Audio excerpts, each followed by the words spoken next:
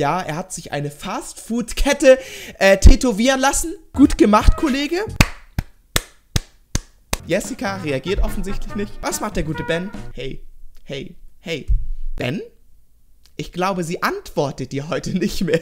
Wie geil ist das denn? Die Margo ist am Start, Margo ist am Start. Willkommen zu diesem Video. Ich hoffe, dass es euch allen richtig gut heute geht und dass ihr alle ein verdammtes Lächeln auf dem Gesicht habt. Heute schauen wir uns Leute an, die gelogen haben und vom Internet brutal entlarvt wurden. Grüße gehen raus an die Margangster Tobi ASMR, Power Dragon, Hotzickel Rodekirche und den ersten Kommentar hat Lea Margo geschrieben. Wenn du im nächsten Video auch gegrüßt werden willst, einfach Kommentar in die Kommentare oder im nächsten Video der allererste Kommentar sein. Wie viele Likes schaffen wir auf das Video? Heute fragen wir?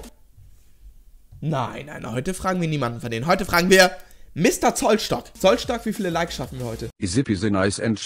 Wir schaffen 10.000 Likes. Okay, Zollstock ist heute optimistisch. 10.000 Likes, Leute.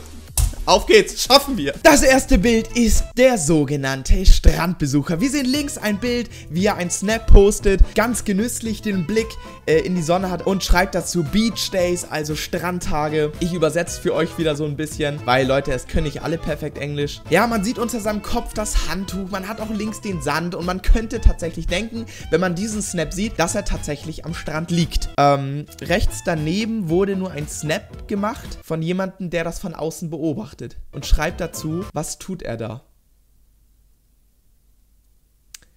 Ja, das frage ich mich auch. Er liegt auf dem Rasen, legt irgendwie ein Handtuch mit Sand unter seinen Kopf und macht ein Selfie davon. Da könnte man von außen mal auf die Idee kommen, ja, was tut er eigentlich da? Tja, Kollege, du bist leider nicht am Strand, er ist knallhart aufgeflogen. War aber auf jeden Fall ein Versuch wert. Also, wenn ich nur links den Snap gesehen hätte, ich glaube, ich wäre drauf reingefallen. Das nächste Bild ist der gute Marvin, der getweetet hat, ja, ich stecke leider im Verkehr fest, Zeit für einen richtig coolen Selfie mit Sonnenbrille am Steuer. Tja, Marvin, nur leider kann man in deiner Sonnenbrille erkennen, dass du freie Fahrt hast, dass du leider nicht im Verkehr steckst. Schade, war aber auf jeden Fall ein Versuch wert.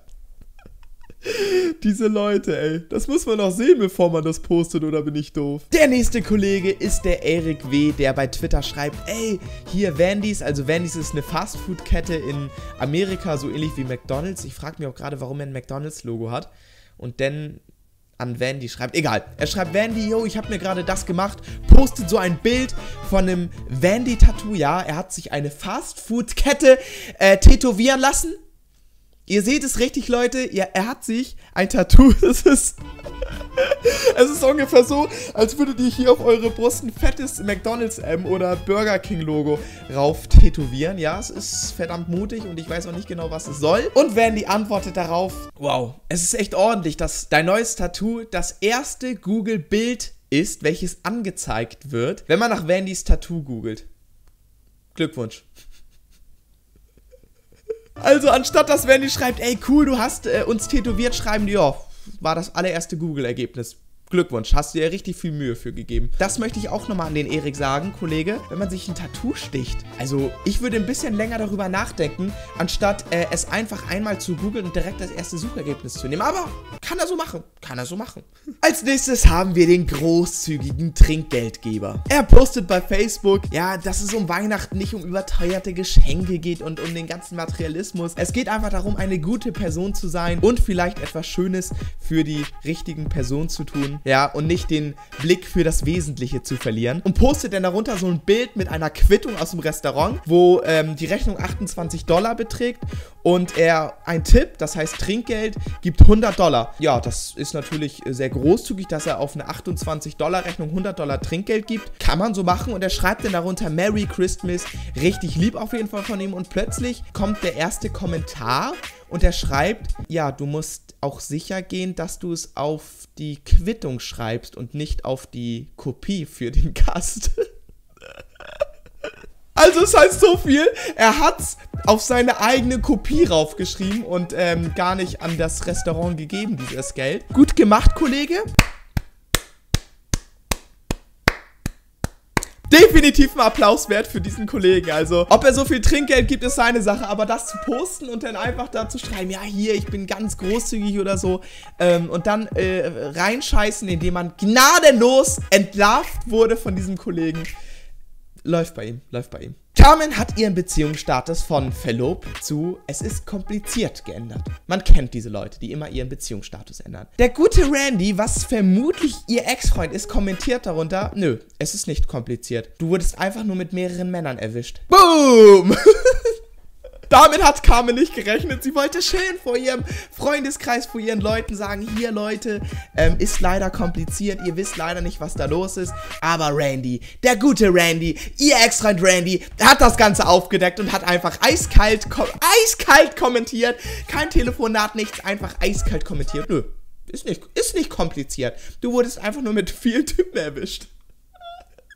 Randy, Alter, du bist mein Mann. Der gute Ben postet auf Facebook: Oh Mist, es gibt so viele anhängliche Mädchen in dieser verdammten Welt. Daraufhin fängt Jessica an, einen Screenshot zu kommentieren, wo man sieht, wie der gute Ben, also ich will es nicht anhänglich nennen, ich will es einfach mal mega anhänglich nennen. Einfach nur hartnervig. Er schreibt alle 5 Minuten: Hey, hey, hey, hey. Jessica reagiert offensichtlich nicht. Was macht der gute Ben? Hey, hey, hey. Ben? Ben? Ich glaube, sie antwortet dir heute nicht mehr. Würde ich einfach mal vermuten, dass sie dir heute nicht mehr antwortet. Aber damit noch nicht genug. Erstmal 34 Likes. Deutlich mehr Likes, als der ganze Status hat. Dann kommt die gute Daphne und postet denselben Screenshot wie der gute Ben. Sie völlig nervt. Yeah, it was. Hey, hey, hey, hey, hey, hey, hey, hey. Ben? Ben?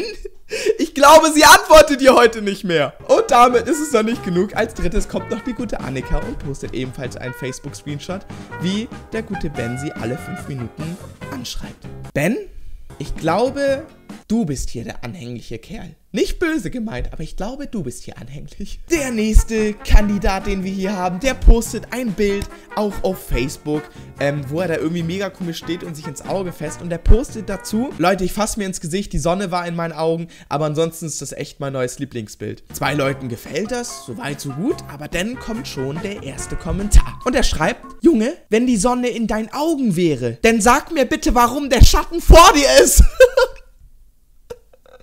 Stimmt, das müsste ich auch erst beim zweiten Mal hingucken, erst so entdecken, sage ich mal. Aber stimmt, wenn die Sonne von vorne gekommen wäre und ihn geblendet hätte, dann wäre der Schatten auch hinter ihm. Ja, damit ist noch nicht genug. Er wird hier noch dann auch als Dummkopf beleidigt, als Vollidiot. Und er wird nochmal deutlich darauf hingewiesen, dass der Schatten doch vor ihm ist. Ja, Kollege, ist eine nette Ausrede, dass die Sonne geblendet hat, aber das nächste Mal ein bisschen mehr nachdenken. Oh Mann, ey, es gibt Leute, das ist unglaublich. Als nächstes haben wir hier einen Kollegen, der hier was in die Facebook-Gruppe postet. Er will hier was verkaufen. Er schreibt hier: Eine brandneue Box mit dieser Sonnenbrille. Habe ich noch nie getragen. Ist einfach nicht meine Größe. Und darunter postet ein Kollege: Du trägst die Sonnenbrille in deinem Profilbild. Und der Kommentar hat auch noch 52 Likes. Eieieiei, das ist immer böse, wenn sogar der entlarvte Kommentar sogar noch mehr Likes hat als der eigentliche Post. Das ist wirklich verdammt bitter, Kollege. Da sollte man lieber mal vorher drauf kommen, dass man die Sonnenbrille vielleicht in seinem Profilbild trägt. Doof gelaufen, Kollege. Doof gelaufen. Könnte man ungefähr so vergleichen, als wenn du ein Mädchen bist und richtig schöne Ohrringe verkaufst und sagst: Hier, habe ich nie getragen und so. Und dann sieht man auf ihrem Profilbild, wie sie diese Ohrringe trägt. Der nächste Kandidat, oder ich würde eher sagen, die nächste Kandidatin, postet auf Facebook: Ich habe schönes Haar, ich flirte zu viel und ich muss lernen, mich aus Bibliothekscomputern auszuloggen, damit Leute nicht für mich einen Status posten können. Der Klassiker. Jemand vergisst sich auszuloggen und der Freund schnappt sich kurzerhand den Account und postet irgendeine Scheiße. Also wenn man immer meistens so sieht: Ich bin hässlich oder ich trinke oder esse gerne das und das, dann war es meistens ein Kollege, der sich in deinen Account eingeloggt hat. Nur ist das Doofe, dass sie irgendwas hier von Bibliothekscomputern schreibt und man im Status sieht, vor 5 Stunden via Handy. Ja. Und der erste Kommentar ist einfach mal direkt: Bist du sicher, dass du es nicht einfach selber gepostet hast? Der nächste weist darauf hin: Ja, du hast es via Handy gepostet. Geiler Bibliothekscomputer, schreibt der nächste. Bastet, du bist aufgeflogen. Wir haben dich entlarvt. Ja, das nennt man auch Narzissmus. Also sie hat jetzt einfach geschrieben, ja, dass sie schönes Haar hat hier und flirten kann und so weiter. Aber dabei hat sie es einfach nur selber gepostet. Das ist peinlich. Man kann sich auch so selber Komplimente machen. geht auch. Das war's mit diesem Video, Leute. Ich hoffe, ihr konntet auch etwas schmunzeln. Hier kannst du mich jetzt abonnieren. Hier siehst du ein anderes cooles Video von mir. Hier siehst du meinen allerneuesten Upload, Leute. Seid aktiv, seid richtige Margangster, Leute. Ihr wisst, ihr Margangster seid die allergeilsten da draußen. Gebt dem Video unbedingt einen Daumen hoch und wir sehen uns in einem neuen Video. Bis dann. Ciao, ciao, euer Margo.